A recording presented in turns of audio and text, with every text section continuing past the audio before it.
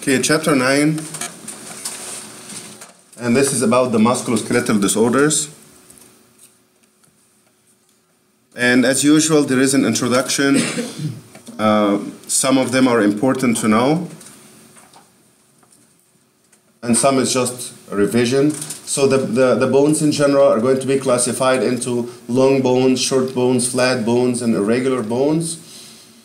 And the long bones are anything that have a long shaft, like here, humerus, ulnar radius, even here, these bones, anything that have a shaft, this is called the long bone.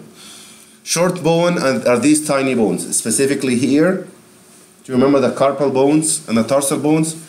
These are the short bones. Flat bones are something flat. Flat like the sternum is flat, the scapula is flat. Irregular bone is something like the mandible, for example, or the vertebrae. How can you describe it? Is it flat? Is it long? Is it short? It's none of those. It does not have a specific shape that you can describe. So just call it irregular. And the different types of bone cells that you need to know are the mature bone cells are called osteocytes.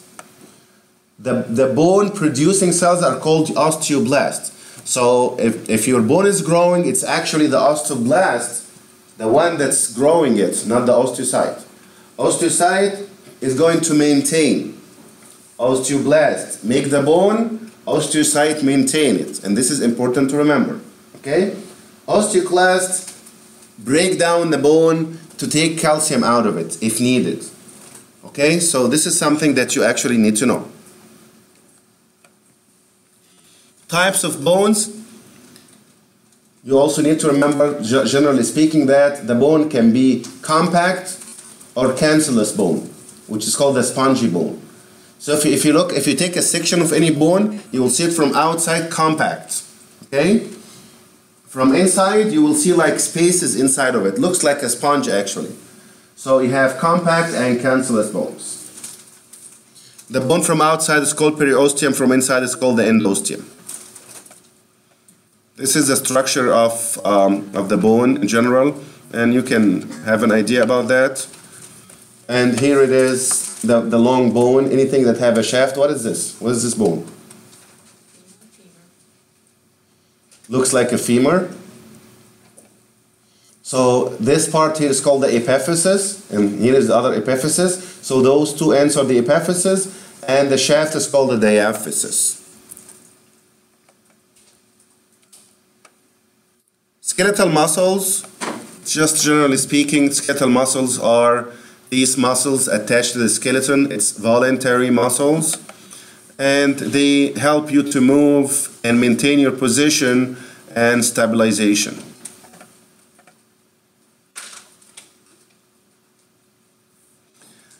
And these muscles, they attach to the periosteum, whether directly or through something called tendon. So what's a tendon? The tendon is a connective tissue or fibrous tissue attaching the muscle to the bone. This is a tendon. If it looks like my finger, like this, cord-like, you call it tendon. If it looks like a sheet, like this, you call it aponeurosis. This is E and P, but some of it is important in pathophysiology. The covering of the muscle, inside is endomysium, in the middle is perimysium, outside is called epimysium. Neuromuscular junction is the motor unit. First is a motor neuron with the muscles innervated with it, from it. And the neuromuscular junction is the junction, obviously from the name, neuromuscular. So the junction between the nerve and the muscle, right? And the neurotransmitter that's used here is acetylcholine, and this is something important to remember. I don't know if you remember it or not from A&P, but if you forgot it, you still need to know it. So if these are muscles like this, it is a muscle like this, and you have a nerve coming to it. Those two, and if you go to something else, you call it motor end plate. Or motor unit, I'm sorry, motor unit. The transmitter that goes from the end of the nerve to the muscle is called acetylcholine, and you need to remember this neurotransmitter. This is the most common one.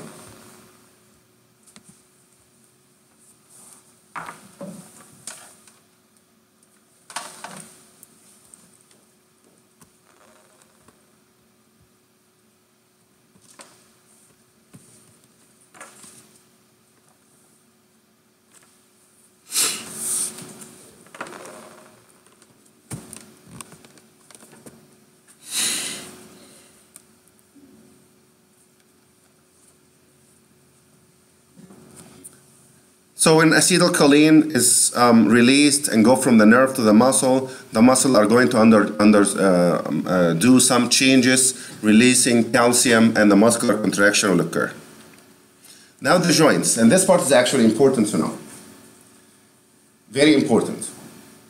The joints are classified in different ways, but by the degree of movement is the most important. If this muscle does not move at all, you call it synarthrosis. If it is slightly moving, you call it amphiarthrosis. If it is freely moving, you call it diarthrosis. And this is something that's very important to remember. Okay? So synarthrosis like this. Do you remember the skull? Like this is a parietal bone and this is a parietal bone, and there is a suture in between. So this is considered a joint, right? Because you have one bone and one bone that they come together, articulate together. So it's considered a joint, but do you move your skull? Can you like move your two parietal bones against each other? You cannot move it at all, right? Zero. So this is synarthrosis. Amphiarthrosis is like the ribs. If you look at this, you can move a little bit like this, right? If you try it, you can move the ribs with the sternum just a little bit, but nothing much. But look at this now. I can do all types of movements, like my shoulder or my hips. And this will be diarthrosis.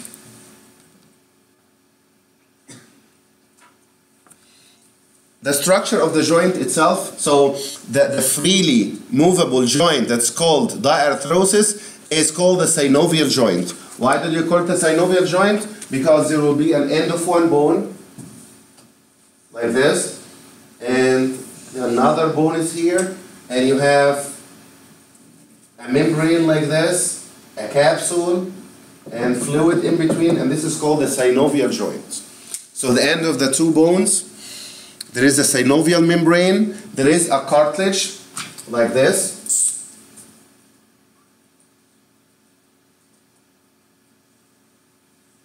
which is called the articular cartilage, and this cartilage that I made it in red here is that it is there to make the movement of the two bones sliding against each other. It's not bone with bone, that will be too hard and too painful. So this is the function of the cartilage, the articular cartilage inside like this. Okay?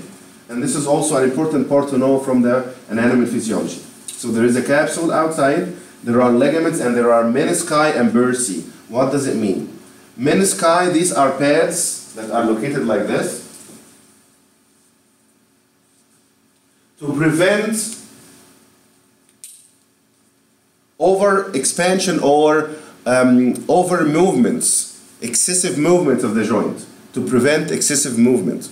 Did you hear about somebody who's an athlete and have a meniscal tear or something like that? Have you heard about this? So this is the meniscus. The bursae are fluid-filled sacs, something like this. A sac here that contains fluid. A sac that contains fluid. So this is called bursae. Okay? And these are all important things to know. Why do we have each one of those? So why do you have the cartilage? Smooth movement so that the two bones do not articulate with each other. There will be friction and you will lose it. That's why we have cartilage covering it. Bursae, fluid-filled sacs. Menisci, these are pads that prevent the over-expansion or the over-excessive movement of the joint. And of course you have the fluid, you have the capsule, and then you have some ligaments attaching the bones to each other like this. Okay?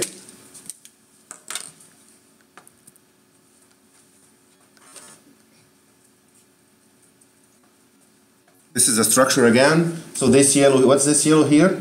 If you're following? The articular cartilage. This is the joint cavity. This is the fluid.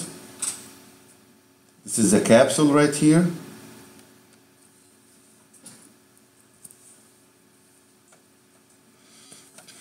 How to diagnose musculoskeletal problems. Musculo means muscles, right? Skeletal means skeleton, which is bone. And this is what we're talking about, muscles and bone, basically. For bones, you can do radiography or scanning. For muscles, there is something called EMG that we need to know. I usually say that Diagnosis and treatment is not the most important except when I let you know, right? So this is important to know. For bones, you do radiography or scanning. For muscles, you do electromyography, EMG. This will measure the activities of the muscles and it can tell you if the muscles are good or not. And you can take biopsy only if there is a suspected condition with the muscles itself. For the joints, you can also do radiography. You can enter an endoscope, which is called arthroscopy, and you can do an MRI. And you can examine the synovial fluid as well. Now, there are different types of fractures. So this is the beginning of the abnormalities. There are different types of fractures that we need to know of the bone. And the classification of the fracture is, it can be complete or incomplete. That's number one. If it is incomplete, means the bone is still one bone. It's not like two pieces, okay? Still one bone and part of it is fractured. If it is complete, it means the one bone, like my humerus, is two pieces now, okay? They separate from each other. This is called complete. It can be open, means compound. Compound with what? Compound with the skin. So if I have a hit here, if you hit yourself like here, okay? The skin can be intact, but the humerus is broken, right? This is not compound, this is simple. But if the skin itself is affected, I call it compound, okay? It can be also simple or comminuted fracture. Simple means stay in position, like let's say this bone, for example, okay? So if you have a fracture here, you call it incomplete, right? If it is like this, you call it complete, right? If the skin is affected, you call it open or compound. If the skin is not affected, you call it closed. Now, is it simple or comminuted fracture? How to know? This is simple. How can it be comminuted? Like this. Remove this now, and the bone will be like this, moving, and you will see pieces like this. Okay? This will be the comminuted fracture. So many fractures, and you lose the alignment. Multiple fractures and losing the alignment. Did you understand the difference between simple and comminuted fracture? This is important to know. Simple, you do not lose the alignment. You just fix, use cast or something, and it will heal. This is not the same as comminuted fracture. Comminuted fracture, you have multiple fractures, you lose the alignment most of the time, and you have fragments of bone, just like the one that I described right there. Okay, so this will be, this is simple, and this is comminuted.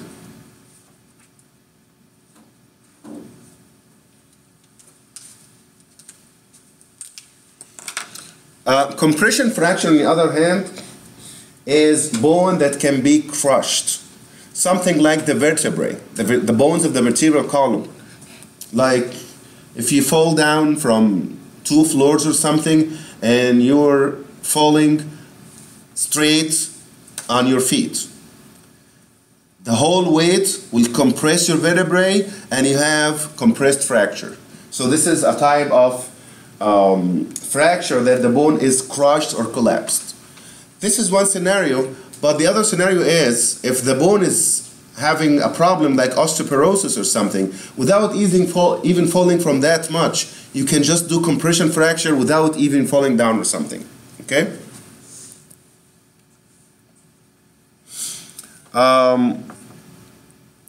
If trauma happens, fracture can occur. It can be impacted, like force, something happened to it, a force came to it or something. It can be pathological, and this is what I was just talking about. It can be a pathological condition. So did something hit you? Did you fall down? Something like that? No. It's just a compression and the bone is pathological, like having osteoporosis or something. Stress fracture, depressed fracture, like the skull fractures, and it is going in. Like if you feel the skull, you see a depression, and this is called depressed. So here are the different types. Comminuted, you see multiple fractures here. This is open because the skin is actually open, which is called compound. Can be pathological condition like tumors or something that's causing it, and so on. This is spiral, like twisting. If you're having a child or something and twisted his hand, it will cause a spiral injury. It's not going to be like transverse like this. It will be spiral, okay? It can be transverse like this. This is just broken. This is a green stick fracture. One side only, and the bone is just bending. And they call it green stick because if you have a green stick from a tree in your backyard or something, and you bend it like this, it's not going to completely break down. If this is dry, and you bend it, it will break down completely, right? But if it's green and just you bend it like this, just a little piece will be broken, but the stick is still one piece, right? So this is why they call it the green fracture. This is called the coolest fracture. And coolest fracture is a fracture of the distal end close to the wrist. And you need to remember this. These different types are actually important to remember. So compression fracture is like the vertebrae. Coolest fracture is the fracture of the end of the ulna or radius, specifically the radius, close to the wrist. Coolest fracture, fracture of the end of the radius, close to the wrist. So this is something important to know. Spiral fracture is twisting. Green stick is in infant, in children or infants. Okay? If somebody have a fracture already, what's going to happen? The first thing that's going to happen is bleeding. So if a fracture like this happen, he's going to bleed inside, and this bleeding is where the granulation tissue is going to build and start to building new bone. Have inflammation first, swelling, pain, and then the healing process is going to start. So what's the very first part of the healing process? Hematoma. So this is important to remember. The first thing that's going to happen is bleeding like this. And this bleeding is going to form an hematoma. And this hematoma is the one that's going to make the base for a regeneration of the bone.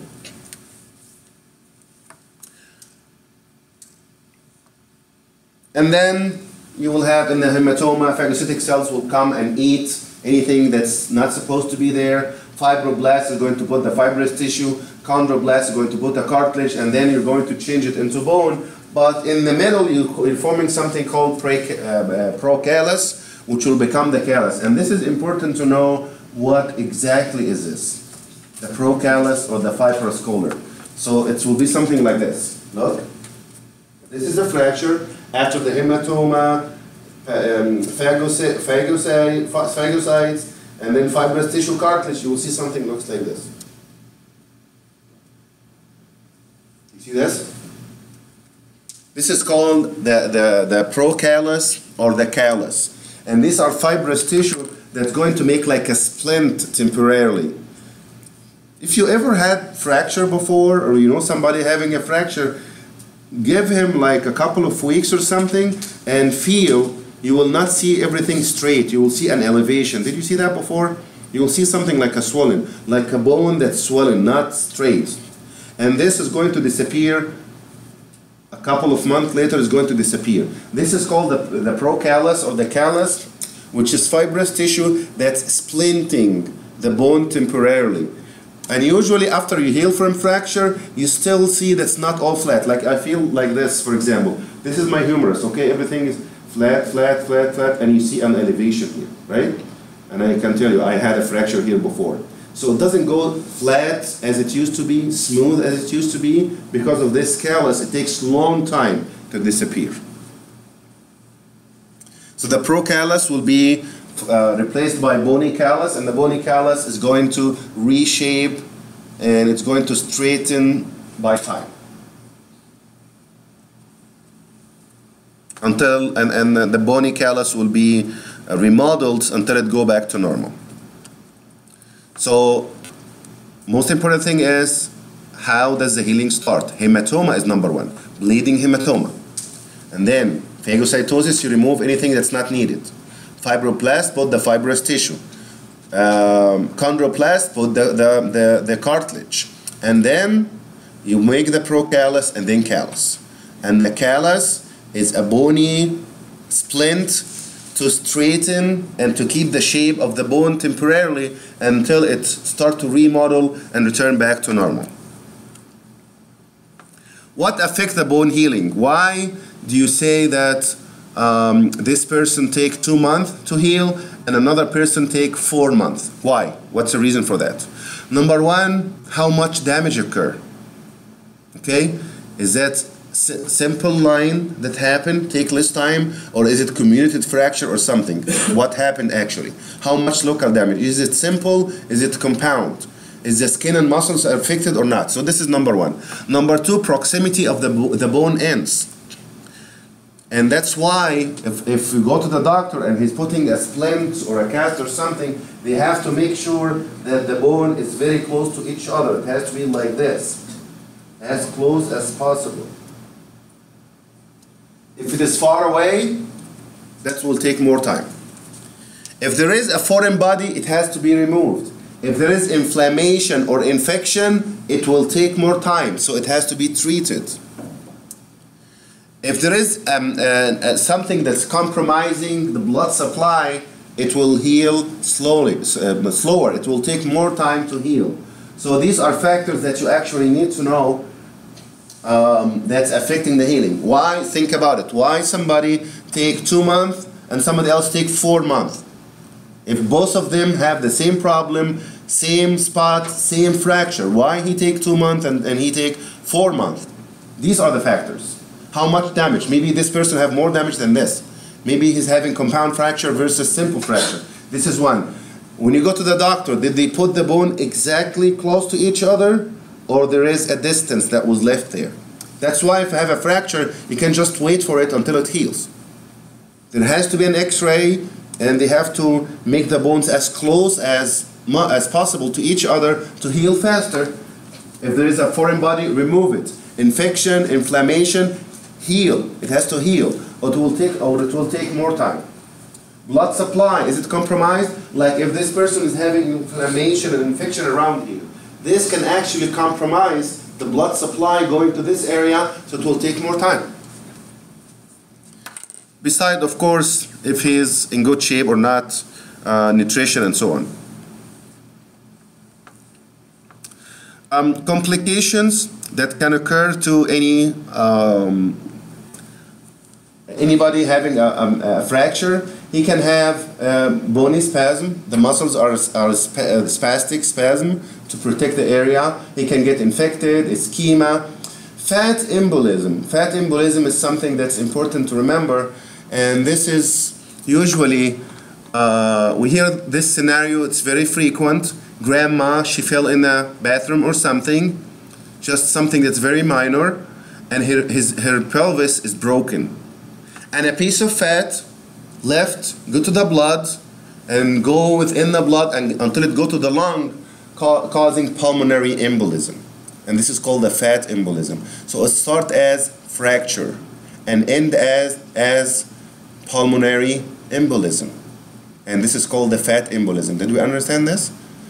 Fracture, a piece of fat, go to the blood, travel in the blood until it go to the lung, causing pulmonary embolism.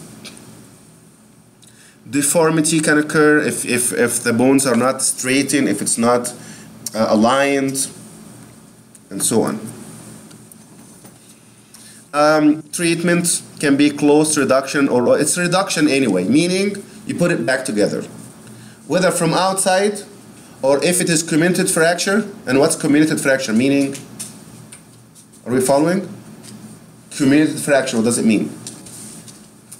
You have several pieces. Okay? It's not aligned, and you have, more important, that you have different pieces. It's not like one bone become 2 pieces only. No, there are several pieces. So if that's the case, they have to open inside, remove anything, foreign body or fractures or pieces or something, realign, and then the healing occur. And this is called the open reduction. So you can do it from outside, or you can open and go inside. Compartment syndrome is If you ever had a fracture before, or if you know somebody having a fracture, when they put the cast is not supposed to be too tight or too loose, right? It has to be something in the middle. If it is too loose, the bone is moving and it will take more time to heal, right?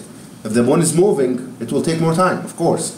If it is too tight, it will compromise the blood supply and it will cause edema, and this is called compartment syndrome. So compartment syndrome happened because of tight cast. The cast should not be tight, the cast should not be loose. It should be in the middle. Otherwise, it will compromise the blood supply, causing ischemia, and it might even lead to gangrene. Now, next condition is called dislocation. This is not a fracture. Dislocation means out of location. This is basically what it is. And do you know what's the most common joint to be dislocated? The shoulder joint. Very frequent to be dislocated. Okay? And dislocated means the head of the humerus, it moves out. Okay? So they are not in contact. It's supposed to be like this. This is the head of the humerus, and this is the glenoid cavity of the scapula. It should be like this. Okay? Not like this. And why shoulder specifically? Because this is too shallow. So it can easily go like this. And the hip, it's like this. It's not shallow. It's too deep. Okay? So dislocation is separation of two bones at the joint. Okay? And how to know, how to diagnose that this is dislocation? The shape looks different. Like I'm standing up like this in front of you, and you look at my right shoulder and my left shoulder, and you will say your left shoulder doesn't look normal. It looks like this bone is moving, and there's a depression here, right? It looks different. So if the joint looks different, and the bone is moving away, or the head of the humerus, for example, is moving away, it's not in contact anymore, this is called dislocation. Okay?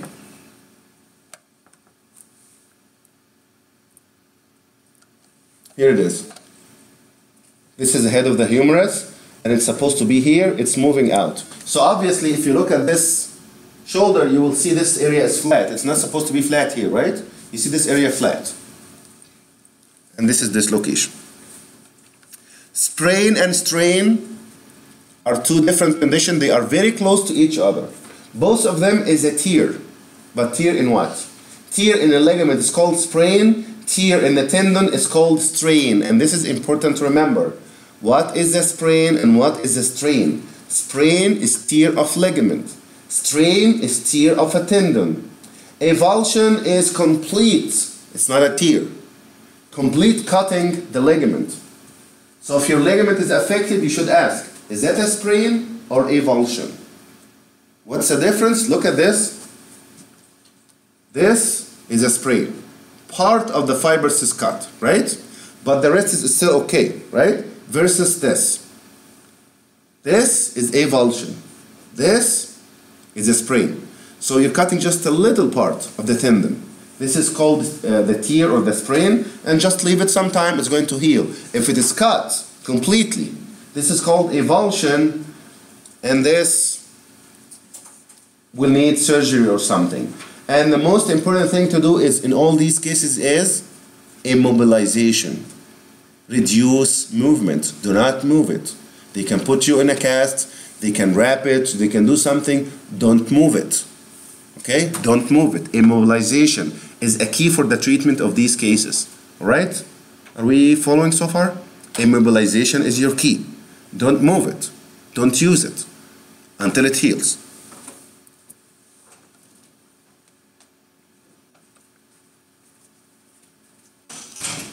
Some other injuries can be like a muscle tear or repetitive injuries or something.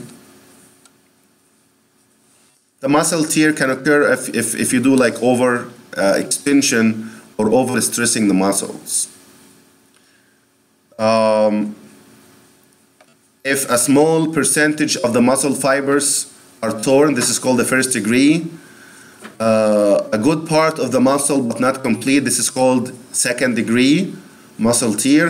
If the whole muscle is cut, you call it the third degree.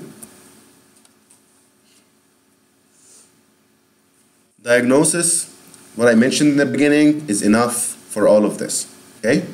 For diagnosis. Remember in the very beginning, bone problems will be bone scan and x-ray, muscles will be EMG or a biopsy at the very, very beginning. And for the joints, you can do radiography or MRI, or you can insert an endoscope and see what's happening inside.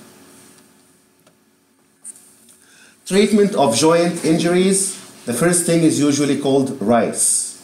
And this is important to remember. What's RICE? RICE is rest, immobilization, compression, and elevation. This is something like first aid. Somebody's having a problem with the joints, don't move, rest, immobilization, either with a cast or something else, compression to put it back together, and elevation to don't use it. And then they can use NSAIDs, and which is like something like ibuprofen, Advil, something like that, and other stuff like physiotherapy and so on. But RICE is important to remember here. Bone disorders.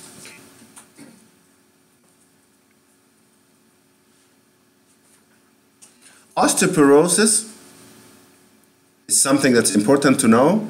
And osteoporosis, translation, osteo means bone. Porosis means porous. So osteoporosis means porous bone, meaning the mass and the density of the bone is decreasing. Okay? And this can be primary or secondary. Primary means it just happened. Age, for example, especially for ladies. We know that osteoporosis occur a lot with older females, right? Why? Because of the hormones decreasing. And the hormones, here's what the hormones are doing. The hormones make vitamin D absorb more calcium, so you have more calcium available to make the bone stronger and higher density. After menopause in females, the level of the hormones drops. So the vitamin D is not doing the same absorption, you don't have enough calcium. So what would be the treatment for this condition? Either give estrogen, which is not very frequent. A lot of females will say, okay, after menopause, I don't need additional estrogen anymore. I don't need it. So how to solve this problem? Think about it. What was the estrogen doing with the bone? It was helping stimulating vitamin D to absorb calcium. So you need vitamin D and calcium. I give you vitamin D and calcium from outside. This is how to solve it, okay? Because a lot of ladies, they say, no, I'm not going to take any hormonal therapy. If it is secondary due to something else, like excessive glucocorticoids. Do you know that if you use cortisone for a long time, you can get osteoporosis? Glucocorticoids. So I'm not talking about the cortisone, the local cortisone. Like we know the cortisone, you can get it over the counter from any pharmacy, right? Even from dollar store, and you can put it like if you have itching or something. I'm not talking about this. I'm talking about systemic cortisone. If you're taking tablets or shots or something, if you take it for a long time, you can get osteoporosis. And if that's the case, the treatment will be stop cortisone. Okay? But this is an important piece of information to remember. Glucocorticoids, which is cortisone, can lead to osteoporosis. What are the most important two things? Hormonal, decreased hormones like menopause. This is one. Decreased vitamin D and calcium. This is two. Glucocorticoid, this is number three. And these three are important to remember. Okay? So obviously the first two, that is primary, the second one is secondary. So basically what's happening is the bone resorption exceed the bone formation. Can you tell me which cells are taking the upper hand in this case? Do you remember the three types of cells?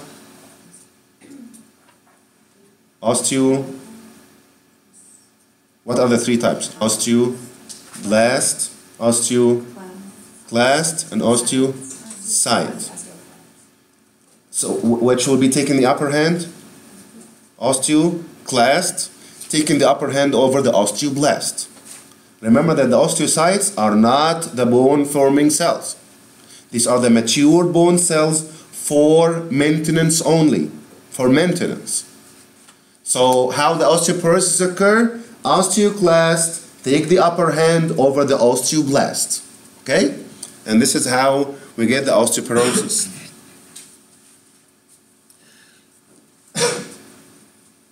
So this is one.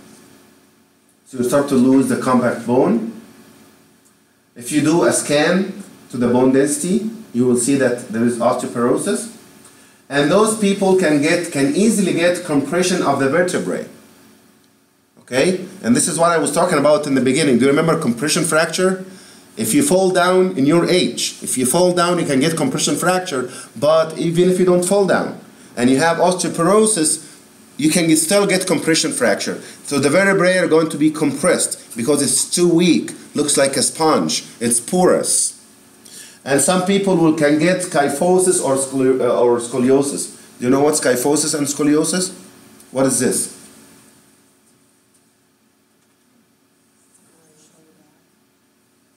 This bending of my back, this is called kyphosis. Kyphosis. Scoliosis is like this. So in the sides, this is called scoliosis. Okay? If it is like this, it's called kyphosis. Did we get this idea? So why this is happening? Why I get this or this? Because the bone is too weak. Okay? So it's not making me stand straight. And the muscles actually are contracting from one side. This is important to remember. Otherwise, I wouldn't stress on it. Okay? Did you get what you need to know about osteoporosis? Reasons, how to diagnose it, how to treat it. I mentioned treatment here, right? Vitamin D and calcium. So don't later say, you said the treatment is not important. I didn't say that. I said, generally speaking, the treatment is not important unless if I tell you. And I told you here, right? So this is important to remember. Treatment, vitamin D and calcium. Can lead to what? Can lead to compression fracture, kyphosis, scoliosis.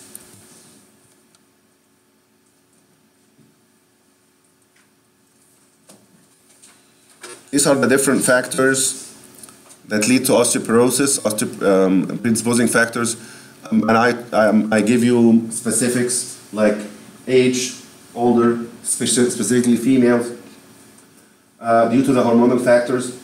Sedentary lifestyle. Here's the rule of the thumb. Just take it as a rule. Use it or lose it. Anything that you use, it will be strong. You don't use it, it will become weak. So can we get osteoporosis just because we're not doing an effort? Yes. You can get that. Like you're laying down in the hospital or something for 6 months and you're not moving at all. You will get osteoporosis. And why? Just understand the rationale. If you don't use something, the body will say, okay, obviously you don't need it. And that's why I didn't use it for 4, 5, 6 months. So why don't we take the important stuff from there and use it somewhere else, right? You're not going to use it anymore. You're not using it anyway. So if you are, even if you're in the hospital, they tell you, right? They tell the patients, you have to move around, right? But I can't exercise. Don't exercise, just move around, right? So your body will say, okay, I'm still moving, I'm still using my bone. I will keep it strong. If you don't do that, sedentary life or not moving, you lose it, osteoporosis. So this can lead to osteoporosis. If you're not getting enough vitamin D and calcium, obviously, and cortisone is one of the reasons. And treatment, most important is you get vitamin D, calcium, and phosphate, vitamin D, calcium, and phosphate, and exercise to avoid losing or the osteoporosis. So the treatment here is specific, you need to know it. How to treat osteoporosis? Vitamin D, calcium, and phosphate, that's one. Number 2, exercise, weight-bearing exercise. Okay? There are other things, but this is the most important of all. Next condition is rickets and osteomalacia. Rickets and osteomalacia is almost the same. Vitamin D deficiency, and the bone will become weak. What's the difference? Rickets in children, osteomalacia in adults. Is that clear? This is what you need to remember. Rickets and osteoporosis and osteomalacia. Both of them are vitamin D deficiency, and the bone is weak and start to bend. Start to bend. Rickets is in children and it's more severe. Osteomalacia is in adults. Are we following so far? Rickets and osteomalacia, it's the same problem, but children versus adults. Paget's disease, most important to know about it is the bone is destroyed and replaced by fibrous tissue. And this is the problem, leading to pathological fractures. This is the most important thing to remember about Paget's disease. Bone destruction and replaced by fibrous tissue. And this will lead to pathological fracture. And because bone is weak, so it can lead to different types of deformities. Osteomyelitis. Osteomyelitis. Itis means inflammation or infection. In this case, it's infection. Infection of the bone. Osteomyelitis. Bone infection, it can be bacteria or fungus, but most likely it is bacteria. Okay, so osteomyelitis is bone infection, osteomyelitis. And because it's infection, there will be pain and fever and so on.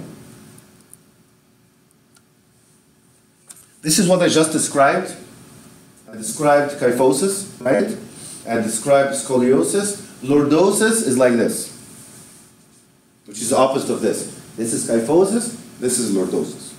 And lordosis is coming from lords. Not lords, not God. Lord in the British parliament.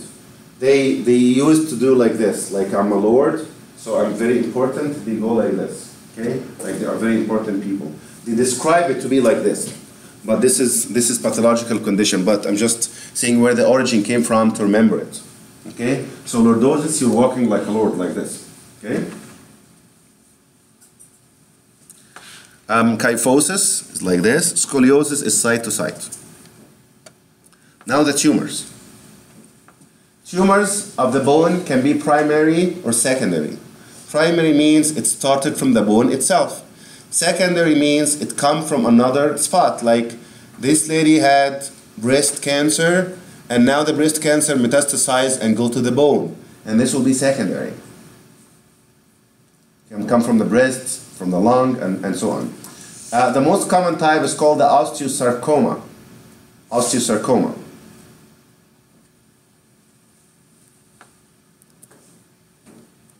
And here is how it looks like. Chondrosarcoma is malignant cancer of the cartilage. Ewing sarcoma is basically the same, but in adolescence.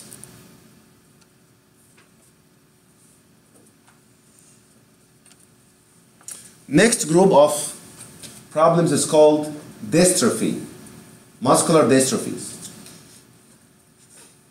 These dystrophies in general, there are different types, but they are autosomal recessive disorders. Do you remember autosomal recessive and dominant or not? Do you remember the inheritance from biology? Autosomal recessive means you have to have both parents. You have to have both parents, the mom and the dad, the father and the mother, both of them, they carry the gene. Otherwise, you don't get it. You can get it from one only. The most common type of muscular dystrophy, and dystrophy means dystrophy. This means difficult or abnormal. Trophy means growth. So dystrophy is abnormal growth, basically. Abnormal growth of the muscles. There is an abnormality in the growth which the muscles will degenerate.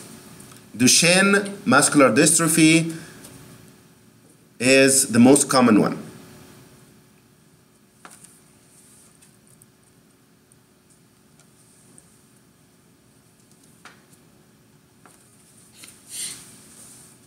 Very important to remember about Duchenne muscular dystrophy is that the pelvic region is very weak, so they go waddling and they cannot climb the stairs. So if you ask them to climb the stair, you go like 4 or 5 steps, that's it. I can't go more than that. This is diagnostic. Okay? This is important to remember. Unique, something unique. If this is a child who cannot climb the stairs, he can just go 4 or 5 steps and stop. He might be having the Duchenne muscular dystrophy. There are other things, deformities like kyphoscoliosis and respiratory problems and everything, but the most important to remember is this. The pelvic region, the pelvic girdle is specifically weak, so they cannot climb the stairs and have waddling gait. Diagnosis, again, this is autosomal recessive, so they need to check the genes, genetics. And they can do EMG and muscle biopsy to diagnose the condition. Treatment is all supportive. Just remember it this way. It's all supportive. There is nothing really that can treat this condition. It's all supportive. Like physiotherapy is one thing. They can do some massage. They can do some exercise, supportive appliances, braces, whatever. It's all supportive, but it's not a real treatment. Unfortunately, there is no curative treatment. These are the different types of dystrophies, but I told you the most important one, which is Duchenne. Okay? Duchenne muscular dystrophy is the most important of all, and good enough to remember. Fibromyalgia. Fibromyalgia. You know what algia means? Pain. Yes. So pain in the muscles, and there is fibrosis. Always cut the word into different pieces and you will get what it means. If you know that algia means pain, and you can use it with any other part, algia. So fibromyalgia is pain in the muscles, and there is fibrosis of the muscles. So the muscles will be stiff and painful. Muscles are stiff and painful, and those patients usually have some sort of depression as well. So there is a psychological component. They have an anxiety or depression, okay? So what's fibromyalgia? Pain in the muscles. The muscles are stiff and painful. Pain in the muscles, so the muscles are stiff and painful, okay? Plus, they usually have depression or anxiety.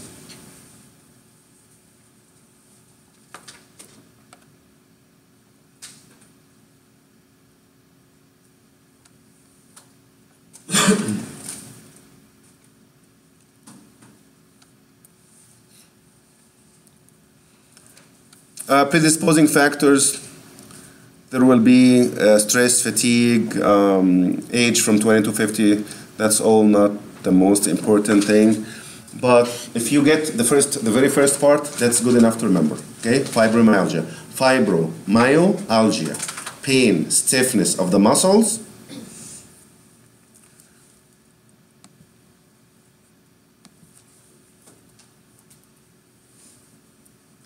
Okay, pain, stiffness of the muscles, and there is usually a psychological component, which is depression or anxiety.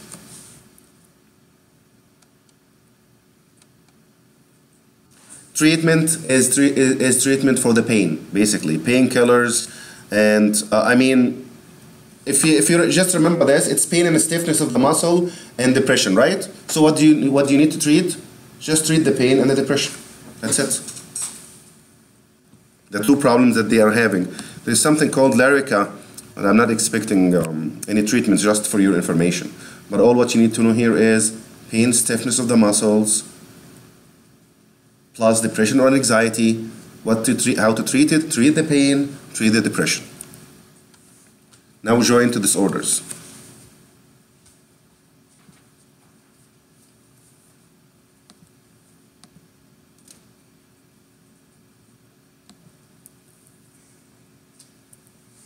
First condition is called osteoarthritis.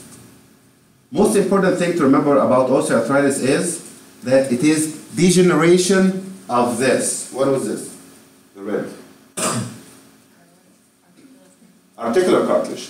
So when this articular cartilage starts to degenerate means you lose it, you start to lose part of it, this is osteoarthritis. Okay? Degeneration of the articular cartilage. From what? From wear and tear.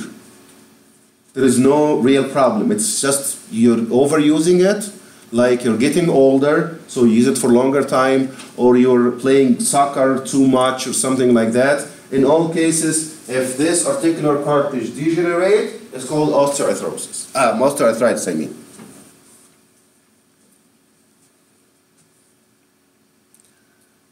And this will result from wear and tear from increased weight bearing or lifting, like you're playing soccer, you're too much soccer, you're a weightlifter or something like that.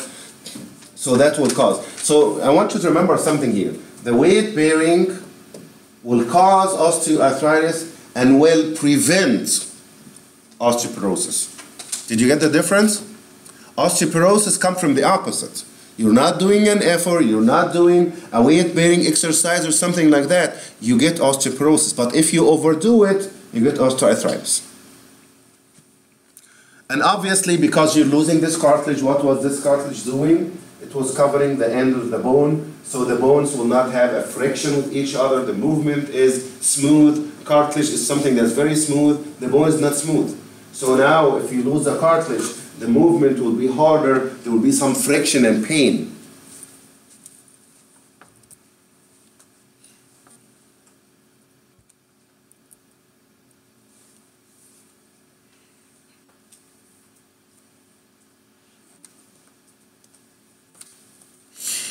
How the cartilage is broken? There are some enzymes. There is tissue damage from the abusing of the joint. So there are some enzymes that are released to accelerate the process of damaging the cartilage. And there will be something that you also need to remember. Something starts to develop within the joint because of the enzymes that are released and because of the degeneration of the joints, which is there will be some cysts, something called osteophytes, bone spurs. Okay, this is something that's going to start to show up within the joint, and this will make the joint movement even more limited. It was limited in the beginning because you have this inflammation, because you have this losing of the articular cartilage. Now you have other things start to show up within the joint, cysts, osteophytes, bone spurs. These start to show up within the joint, so the joint space will become narrower and the movement will be even harder. Okay? Did we get this? This is what we need to know. Okay? Degeneration of the articular cartilage. From wear and tear, the cartilage will become rough. Enzymes are released to break down, and you start new things start to show up. You start to see some cysts. If you do an MRI, you can see that inside later on. You can see some osteophytes, and osteophytes is just abnormal bone growth, like a piece of bone growing like this within the joint, so it will start to make more friction within the joint.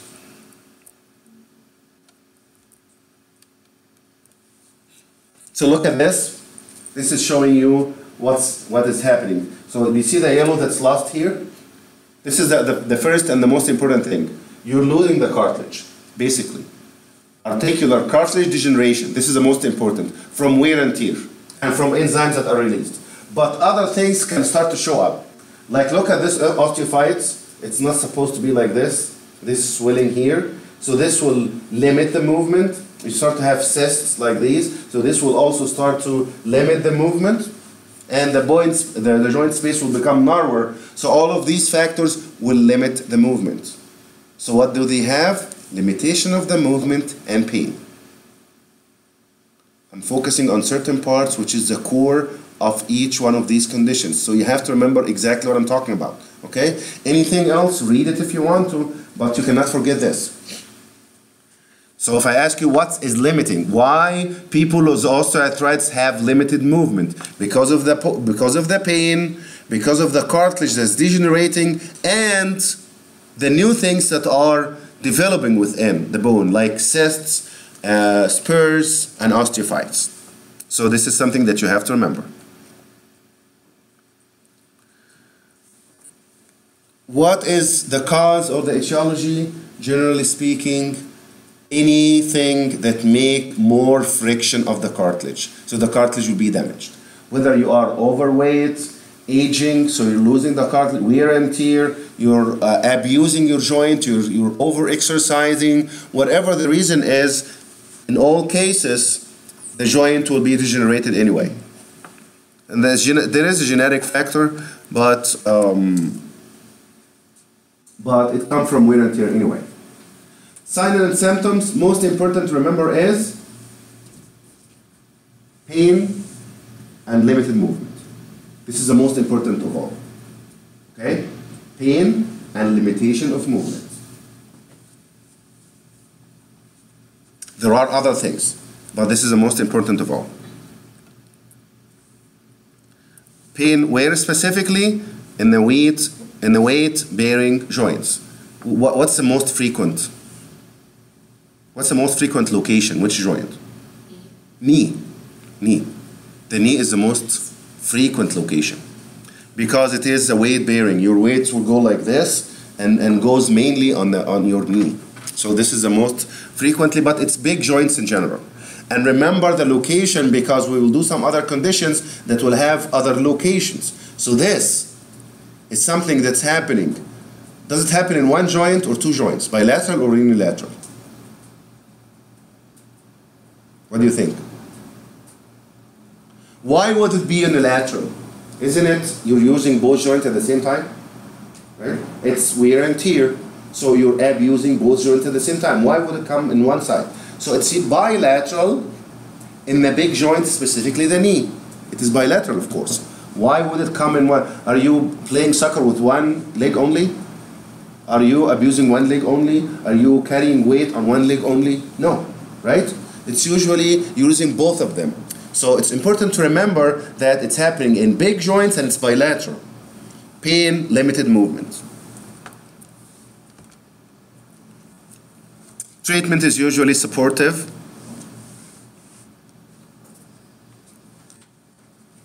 So supportive physiotherapy and all that good stuff, exercise and everything. But here is one thing that might be done that you need to remember. If the whole cartilage is gone completely, knee replacement. There is no other treatment. You cannot have bone with bone. You will not move. Bone with bone, no movement. Okay? So this is the only time that they need to replace.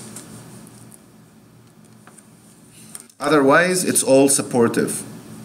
There is something like chondroitin sulfate, for example. There is something like glucosamine, chondroitin sulfate, and all these. These are just supplements to prevent the progression of the disease. It's not going to treat. Some people think that if I take glucosamine or chondroitin sulfate, it's going to rebuild my cartilage, so I'll go back as I used to be. That's not true.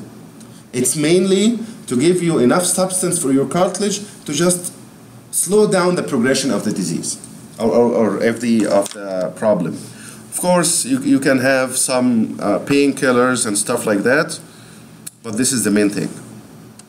Now, rheumatoid arthritis. Rheumatoid arthritis is a completely different condition. Number one, it's an autoimmune disorder. Autoimmune. There are antibodies against the joints. Okay?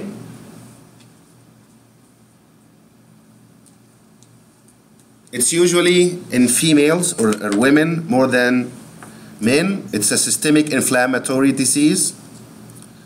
So what do we need to know about it so far? It's a systemic inflammatory disease due to autoimmunity. Okay? What will happen in the joints? First of all, it will affect small joints. And this is completely different from osteoarthritis, right? I told you to remember that osteoarthritis affect large weight-bearing joints. This, small joints, okay? And there will be some synovitis, like the synovial membrane will be affected, but there is something called pannus.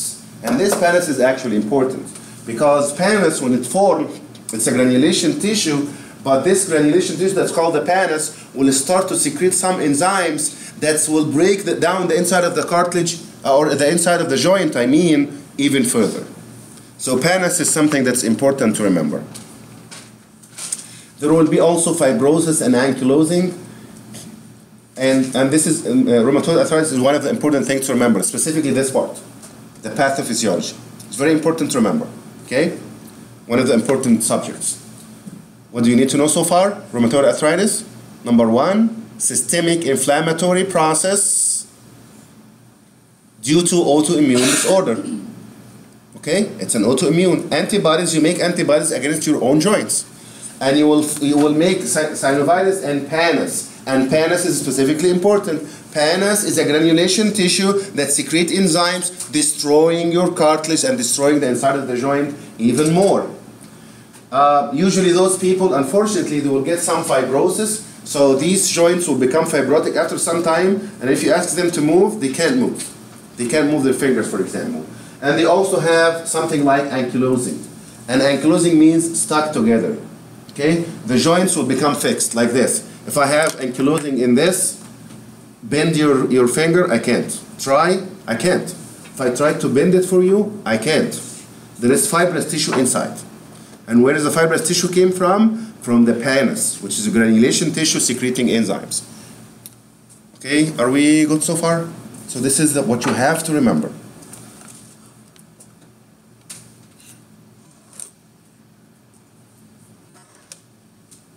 Deformities will occur later on and contractures.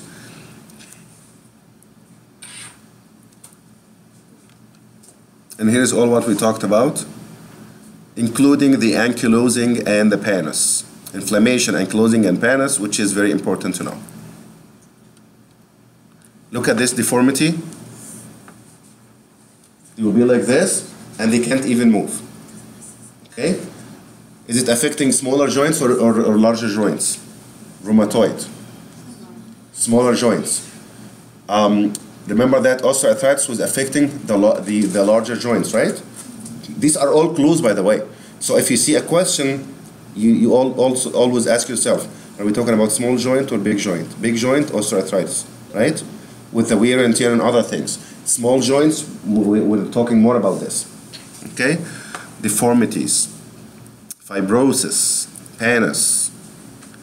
There are some systemic effects, something like fatigue, depression, fever, malaise. So these are systemic signs that happen with rheumatoid arthritis. Did we say anything systemic with the osteoarthritis? We didn't say anything systemic, right? But this have some systemic problems. Osteoarthritis? No. Osteoarthritis is degeneration of the joints, of the big joints, of the cartilage of the big joints.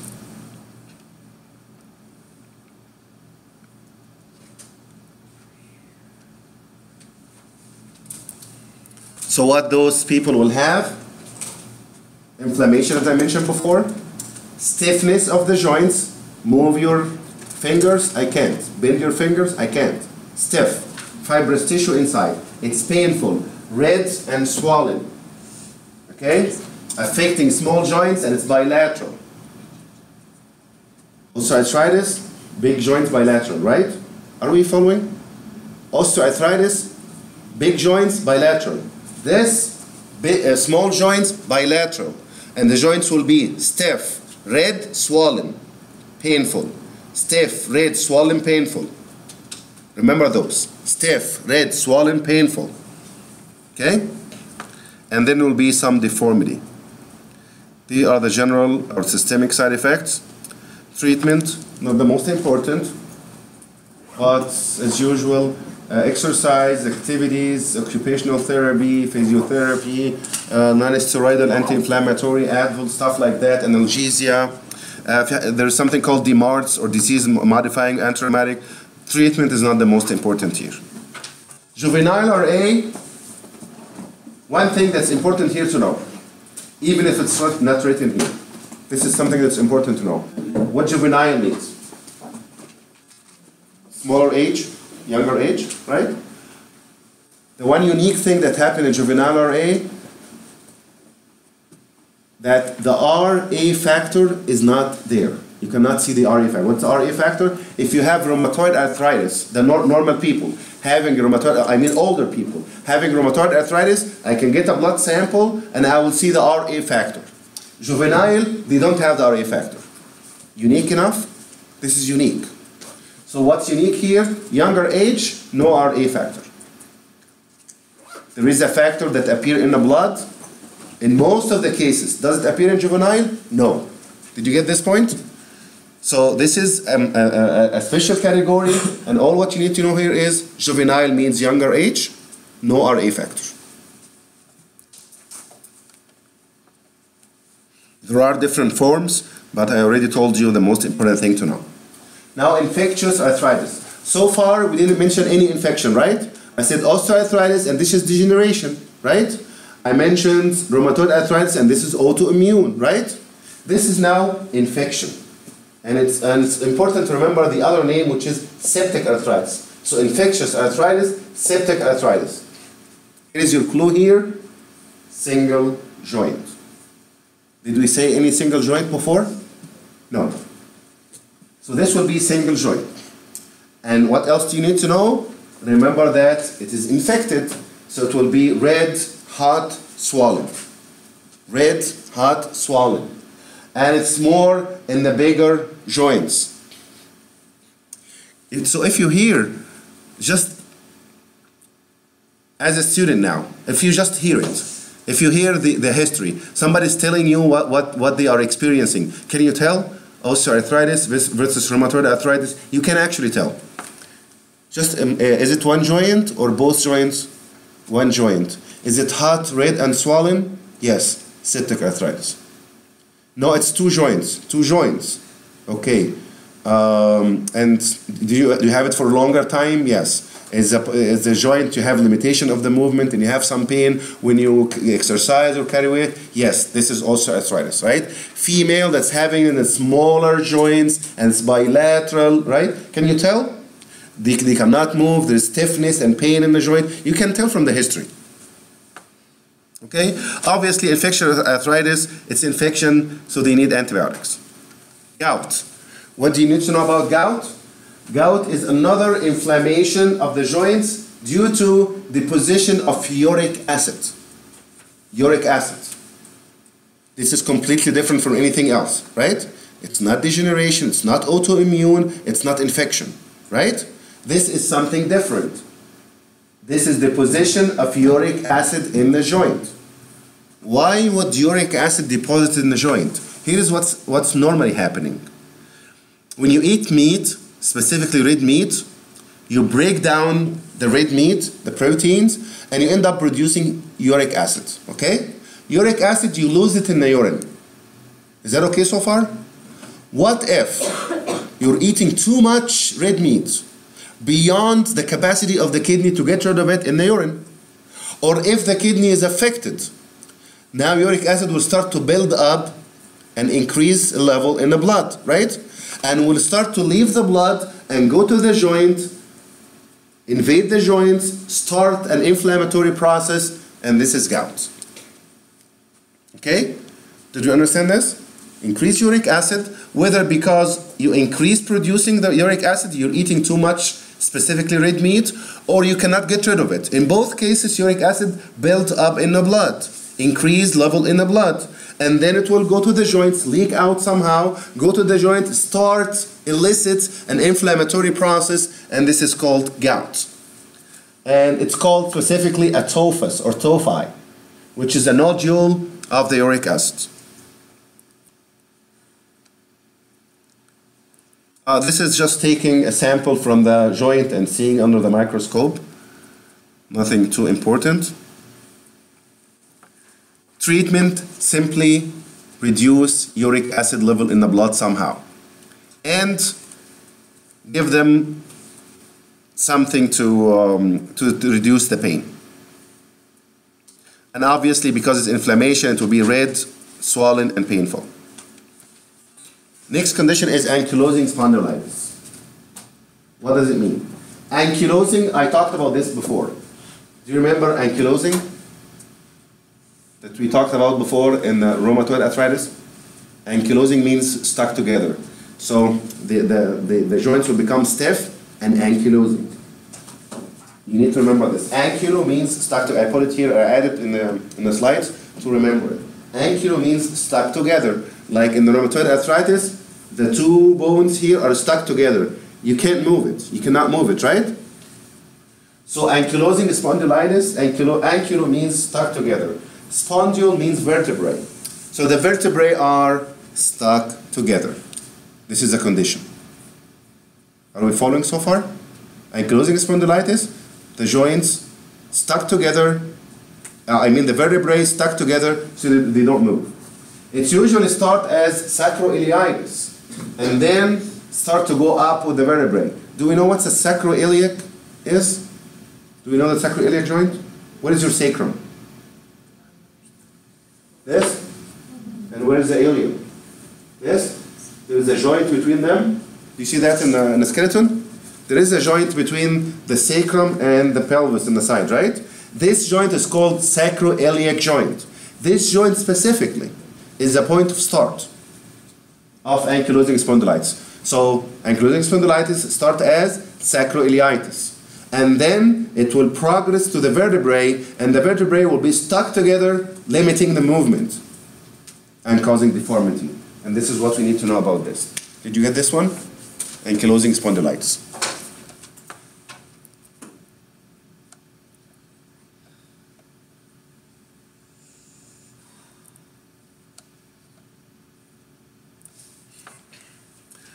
The one thing that's also unique about ankylosing spondylitis, beside that the vertebrae and the sacroiliac joint fuse together, and this is ankylo, that's what it means, fuse together, ankylo. Beside that, there will be obviously a limitation of the movement. Imagine that I can move like this, right? Because my vertebrae are free to move. There are joints in between. If they are stuck together, it will be like one piece, like a piece of wood, right? So the movement will be very limited. Start as sacroiliitis and progress in the vertebrae. It will become like one piece. Limitation of movement. The gait, the movement will be different. There will be some sort of deformity. Whatever it's fused, like if it's fused in this position, it will stay like this. Kyphosis, for example. Okay? And usually those patients will complain from morning stiffness. When I wake up in the morning, I have stiffness and pain. But when I start to move, it gets a little bit better. This is unique for ankylosing spondylitis. Of course, treatment will be for pain and physiotherapy and all that stuff, not the most important. See how they look like? The vertebrae are stuck together. Start at sacroiliitis, the vertebrae stuck together and looking like this, which is kyphosis.